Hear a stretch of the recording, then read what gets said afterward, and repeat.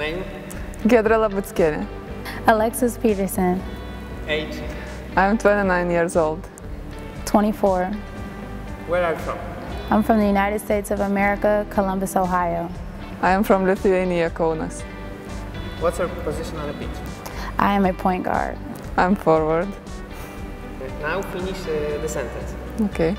If I wasn't a basketball player, I would be? A mom. Full-time mom.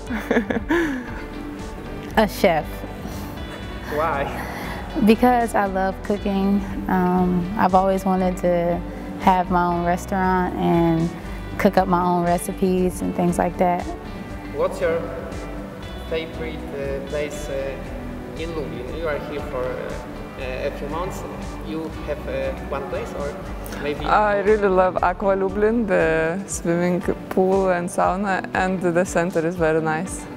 I do have a few. Cafe Velo has become my new favorite.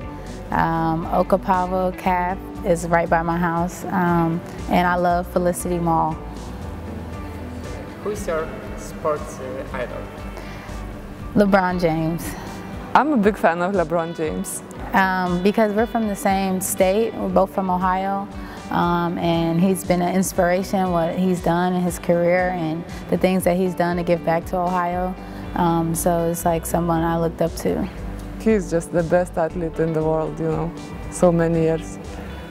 Tell me 3 reasons why Pszczółka will beat Arka on Sunday. Because we have great team chemistry, we really believe in each other. We are at home. We're fresh, we are well rested coming off of this break. We are fresh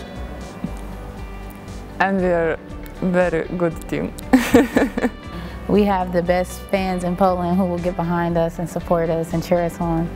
The fans in Lublin are the best in Poland. What can you say about the atmosphere in the MOSiR hall? Oh, it's very nice. It's very nice, when, especially when the gym is almost full. To feel the emotions, I always feel the tickles when we make shots. I love it. Very great atmosphere.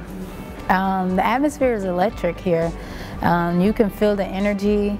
Like I think our game against Polkowice a couple weeks ago, we could really feel how the fans were rallying behind us. We were tired at one point, and they gave us the energy we needed to push through and pull out that huge win. And yeah, they're the best fans, and we love their support.